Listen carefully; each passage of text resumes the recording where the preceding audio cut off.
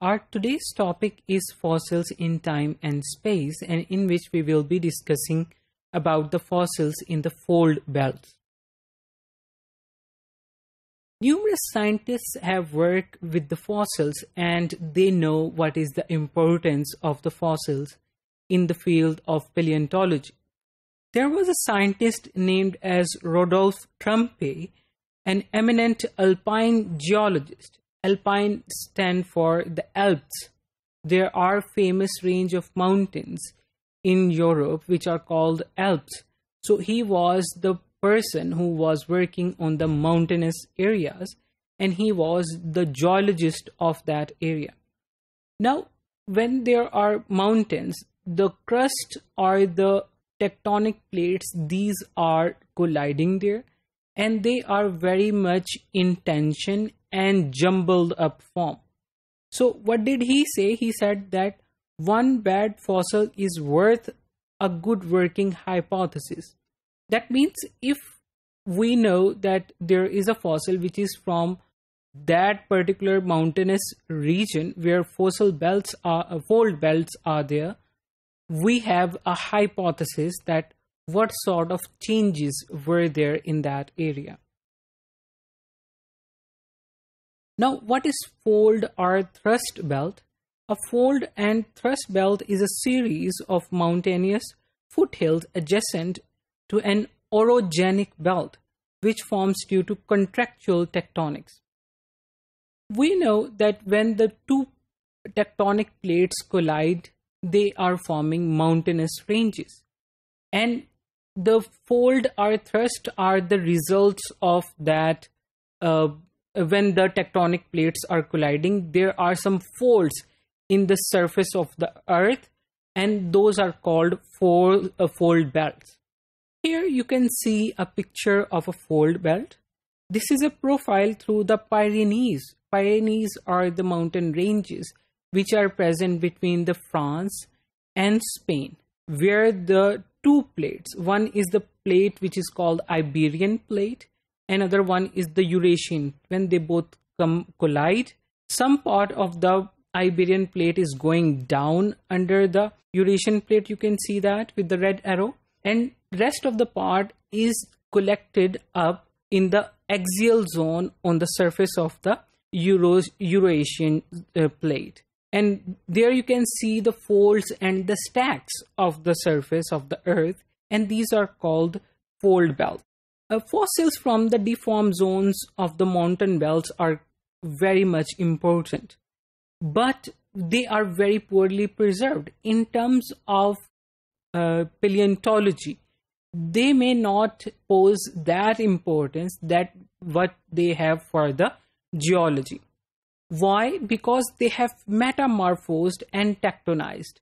Metamorphosed means that they have changed heavily their shape, and tectonized, that means when the plates moved, those movement of plates heavily distorted their shapes.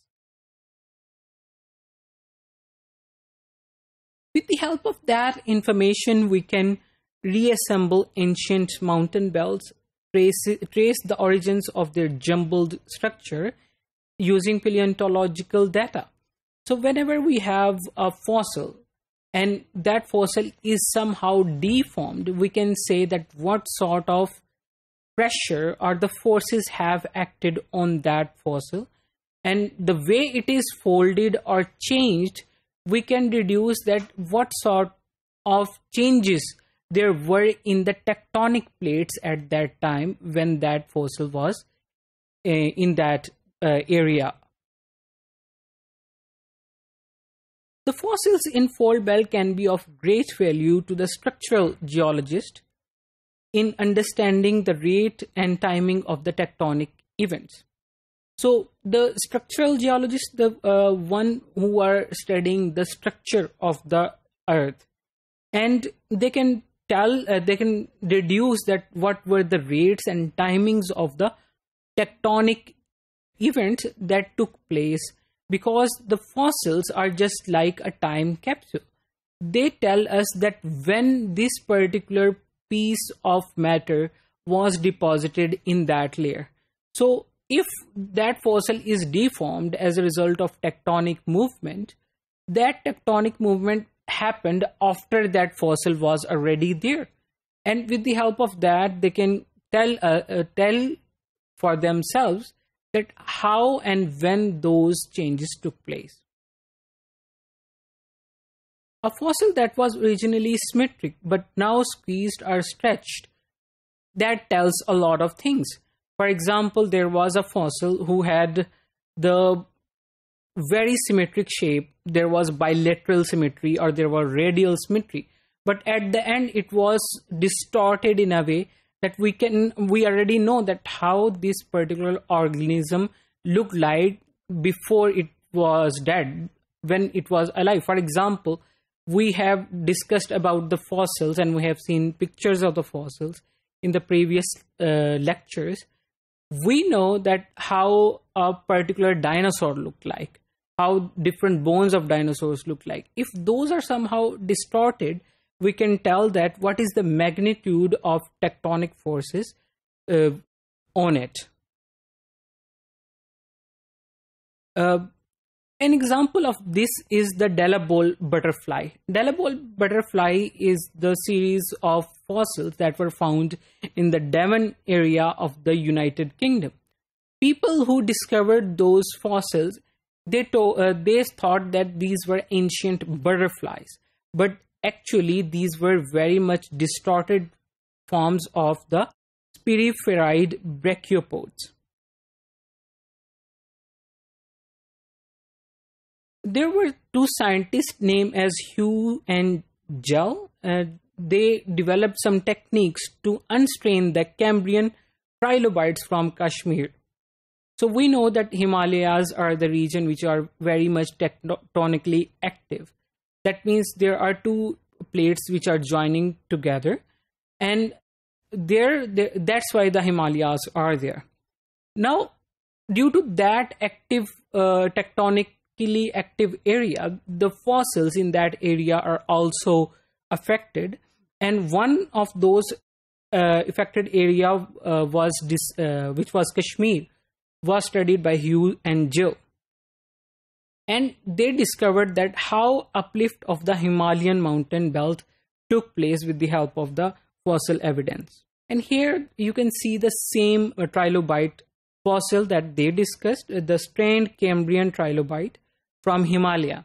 And you can see that a trilobite is normally bilateral, symmetrical, and it is it looks like that somehow it is distorted. Just like you take a picture and you distort it if you just pull it along the length. So it looked like that.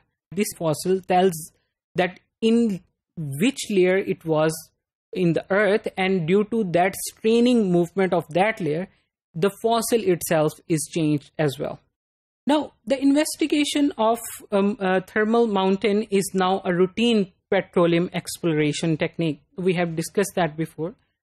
That in the surface of the earth there is increasing temperature, and there were some times when a particular rock was under those effects of those temperatures.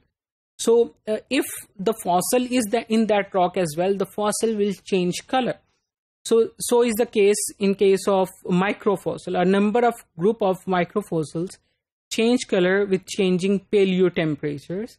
And basis of those colors, we have very much information, especially the people who are doing the exploration of the petroleum, right? So they explore the petroleum, and on the basis of the color of the microfossil, they can tell that if petroleum is present in that area or not.